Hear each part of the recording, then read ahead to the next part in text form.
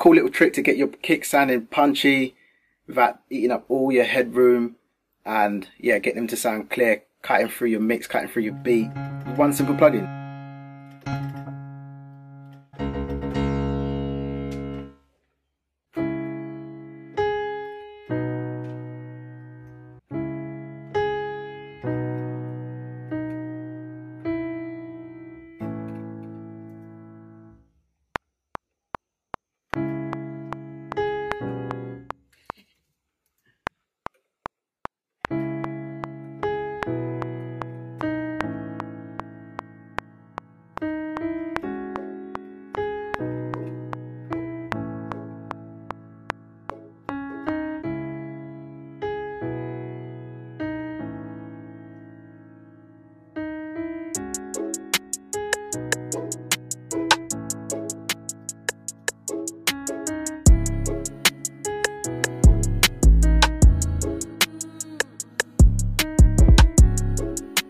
What's going on? It's Casey. Welcome back to my channel. Hope you're well, hope you're safe.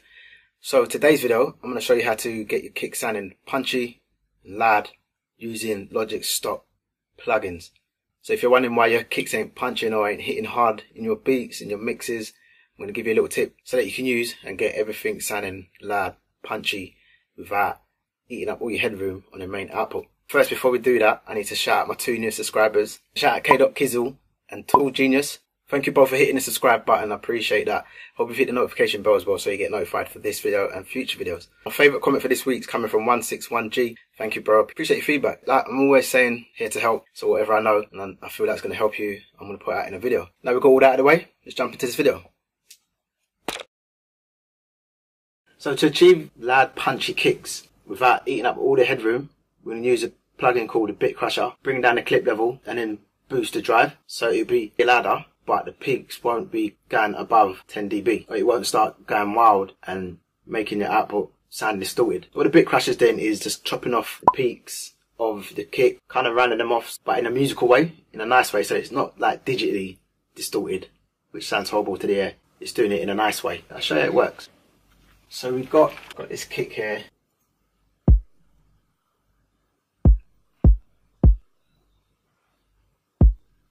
Peaking 10.5 on the level meter, minus 10.4 on the channel. So then we open up the Bit Crusher. First of all, we're going to bring down the clip level to minus 10, and then we're going to turn it on, and then we're going to push the drive. So I'm going to drive some signal into it.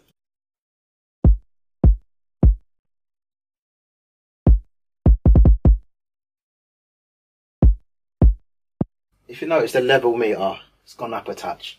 Bring down the channel fader. So we've boosted it by 2.5. We can bring the fader down by 2.5. 2 dB. But if you notice, the level on the actual channel for the kick is not going to go above 10 because that's the threshold that we've set on the clip. So it's kind of like a limiter. So you can see the level meter has gone back down to 2.6. because we pulled the fader down, but it still sounds loud. We turn off the Bit Crusher now.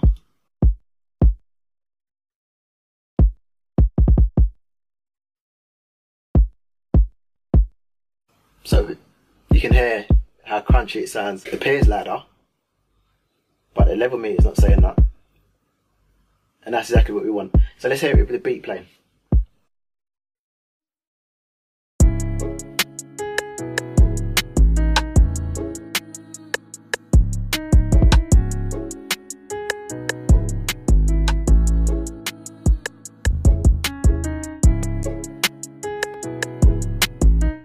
Snares, wow. Little bonus trick for you.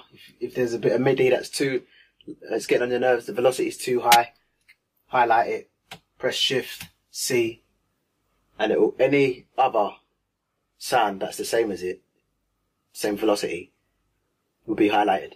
Then you can press Control, Command, and change the velocity. Little bonus tip for you. So, going back to the beat.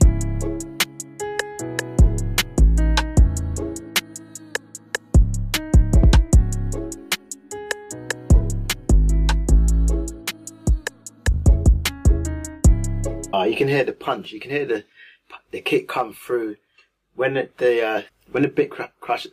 What is wrong with me today? I can't talk.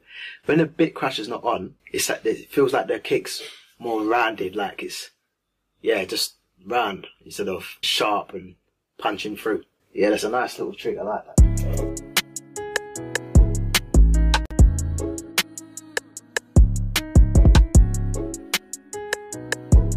So that's a cool little trick to get your kick sounding punchy without eating up all your headroom, and yeah, get them to sound clear, cutting through your mix, cutting through your beat with one simple plugin. There's loads of other plugins out there that can do the same thing. I'm going to do a video showing some third-party plugins that you can do that with. There's T-Racks, there's Standard Clip that I like to use a lot. There's loads out there, but for now, Logic Pro Stop Plugin Bit Crusher. Slap that on your mix, on your beats, on your kick, get it sounding punchy. If there's any questions, hit me up on Insta. DMs are always open, always happy to help, or drop a comment below. If this video's helped at all, hit the like button, hit the subscribe button, hit the notification bell so you get notified anytime I put up a new video.